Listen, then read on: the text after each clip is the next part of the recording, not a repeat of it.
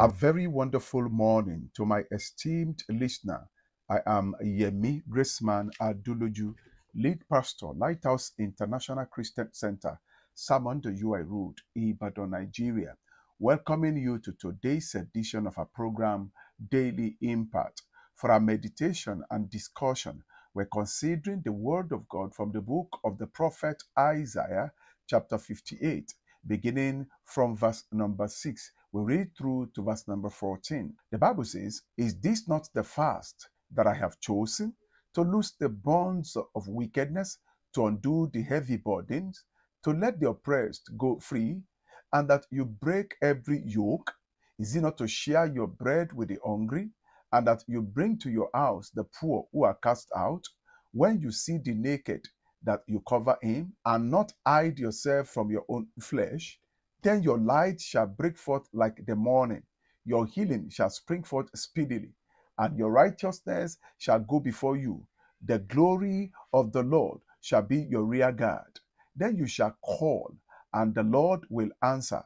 You shall cry, and he will say, Here I am. If you take away the yoke from your midst, the pointing of the finger, and the speaking wickedness, if you extend your soul to the hungry, and satisfy the afflicted soul, then your light shall dawn in darkness, and your darkness shall be as the noonday.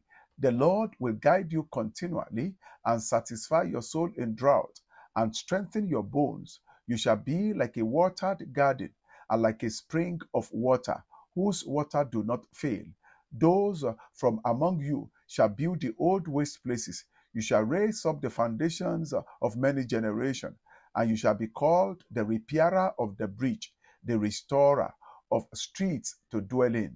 If you turn away your foot from the Sabbath, from doing your pleasure on my holy day, and call the Sabbath a delight, the holy day of the Lord honorable, and shall honor him, not doing your own way, nor finding your own pleasure, nor speaking your own words, then you shall delight yourself in the Lord, and I will cause you to ride on the high places of the earth, and feed you with the heritage of Jacob your father. The mouth of the Lord has spoken it." The Lord bless the reading and the hearing of his word in Jesus' name. We're considering the prayer and fasting dynamite. Let me start by saying that every commandment of Scripture is ordained for our profiting. Whatever God says, whatever instruction, whatever command from the Scripture is ordained for our profiting. God's word is for our profiting. And that's exactly what Paul was saying to his son Timothy in 2 Timothy chapter number 3 and in verse number 16 beginning. All Scripture, according to Timothy, is given by the inspiration of God, and it is profitable. And so the Scripture is profitable, and the intent is that he may perfect you, that the man of God may be perfect and thoroughly furnished unto all good works. So the instructions of God, the commands of Scriptures are all for the benefit of mankind. They are for our benefit. Everything God has commanded is to make you better, to make you good in life. Nothing in Scriptures is for God's profit or benefit, but ours. It is for your benefit. It is for your blessing. In the book of the prophet Jeremiah, chapter number 33, and in verse number 3, God instructed us to call unto him. He said, "Call upon me, and I will answer, and I will show you great and mighty things that you do not know." Dear listener, you must understand that what you do not know are much more than the things that you do know. And it is therefore necessary for you to call upon God, to depend on him, so that he can reveal to you those things that you do not know. It is the revelation of these things that you do not know that will lead to your safety, your security, and your prosperity. That was why Job prayed, "That which I see not, teach thou me." God will teach you that which you do not see. He will show you that which you do not know. Why has he commanded us to fast and to pray? God has instructed us to pray to show our dependency on him, to show that you are dependent on him. Adding fasting to your prayers makes some things, some benefits available to the believer. And so when God asks you to fast, it is for your benefit. But what are the benefits that we derive in the place of prayers and in waiting on the Lord? Do not forget, today is day 12 of our 12 days of fasting and prayers. And I'd like you to see why God has ordained fasting and prayers. Number one, this guarantees the release and the renewal of power and strength. Fasting and praying guarantee the release and the renewal of power and the strength of the Almighty. You need strength to start a journey. You need the strength of the Almighty to finish the journey. You must understand it is not everyone that starts a journey that finishes the journey. You have started the journey of this year and you will finish it well. You are looking forward to starting the journey of next year, 2024. You will start well, you will finish well. But strength is needed. Power is needed to be able to embark on this journey and to finish the journey. In Luke chapter 4, verse number 14, the Bible says, then Jesus returned in the power of the Spirit to Galilee. Jesus had waited on God in prayers and in fasting. He had fasted for 40 days. And the Bible says he returned in the strength and the power of the Spirit to Galilee. Waiting on the Lord in fasting and in prayers strengthens you or renews the strength of God that is available to a man. No wonder then the book of the prophet Isaiah in chapter 40 and in verse 31 says, but those who wait on the Lord shall renew their strength. They shall mount up with wings like eagles. They shall run and not be weary. They shall walk and not faint. We have been commanded to wait on the Lord, to fast and pray so that strength can be renewed unto us. You need the strength of God to finish this journey and to start the journey of the coming year and years. You need the strength of God to finish the journey that you have started and that you will start. It is important for your strength to be renewed so you can walk your way safely. It is important for your strength to be renewed so you can mount up with wings as eagle, so you can run and not be weary, so you can walk and not faint. And so God ordained this fasting and prayers to accomplish this purpose. You need the strength of God to start the journey of the coming year and years and finish the journey. And that's why you need to wait on the Lord to generate strength, to generate power.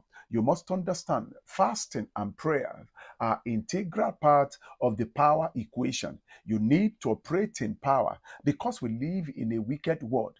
Do not forget, in Psalm 66, verse number 3, the Bible says, say unto God, how terrible are you in your works, and through the greatness of your power shall thine enemies submit themselves unto you. Enemies submit only to power. They submit to the power of God that is available in you. And don't forget also, you are going to enjoy God and receive benefits from God depending on the power quotient, the level of power that you are operating with or operating in. That was the reason why Paul the Apostle in his epistle to the Ephesians chapter 3 and in verse 20 says, now unto him who is able to do exceeding abundantly above all that we can ask or think, according to the power that worketh in us. So God will do for you, with you, according to the power at work in you. You will go in your journey to the extent that the power of God available to you can carry you. Elijah ate, Elijah drank, and he received strength. And he went in the strength of that food, a 40 days journey. He went on a 40 days journey based on the strength that he had received from the meal of the angels that he ate. So fasting and prayers brings you power, brings you strength. It renews your power, it renews your strength. Fasting subdues the flesh, which war against the spirit, and make you spiritually sensitive and not sensual. You become spiritual and not sensual when you wait on the Lord in prayer and in fasting. And therefore, dear listener, as this year winds to a close, look for a day, look for a time to set apart to pray and to fast. Of course, you pray every day. Don't forget our last discussion. Talk to God on a daily basis. That is in the place of prayer.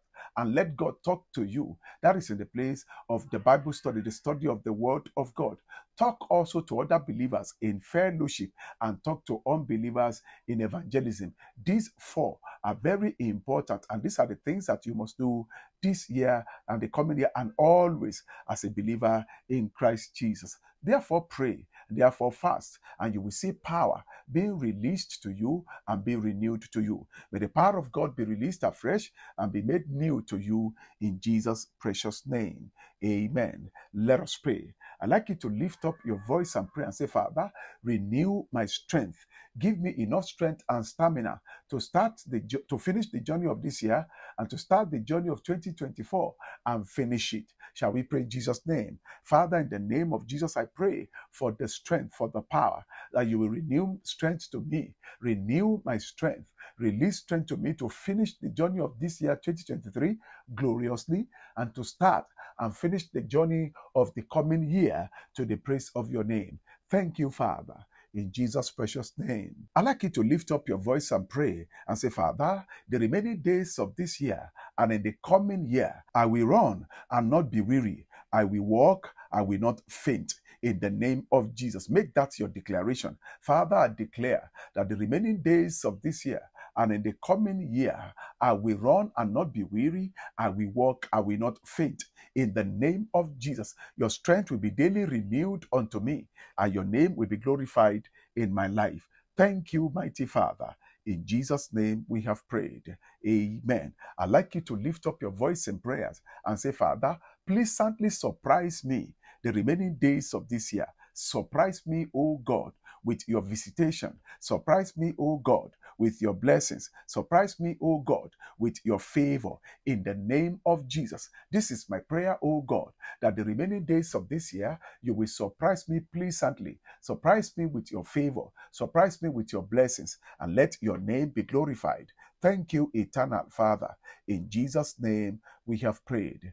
Amen. I pray for you in the name that is above all names, that God will renew strength to you and He will release fresh power, fresh fire to you in the name of Jesus. Strength and stamina to end this year well and to start and finish the coming year gloriously. This is released to you now in the name of Jesus. I pray for you the remaining days of this year and in the coming year. You will run, you will not be weary. You will walk, you will not faint. The power of God will be available for you, and the name of the Lord will be glorified in your life. I declare that the Lord will pleasantly surprise you with His favor, with His blessings, and with His goodness the remaining days of this year in the name of Jesus. So shall it be. In Jesus' name we have prayed. Amen. I invite you, dear listener, to join us for the last day of our 12 days of prayer and fasting to take over 2024. Join us later today, 5:30 p.m. at the Light Cathedral. It's our day 12 of fasting and prayers. You may wish to join this meeting on any of our social media platforms. On Facebook at LICCNG1, on Twitter at LICCNG, and on YouTube at Lighthouse International Christian Center. Forward this message and share the link with your contacts. Subscribe to my YouTube channel and follow me on other social media platforms. My handle on all platforms is at Yemi Graceman. Until I come your way again tomorrow for another exciting edition of our program, I am Yemi Graceman Aduloju, wishing you a very glorious day, and the Lord bless you.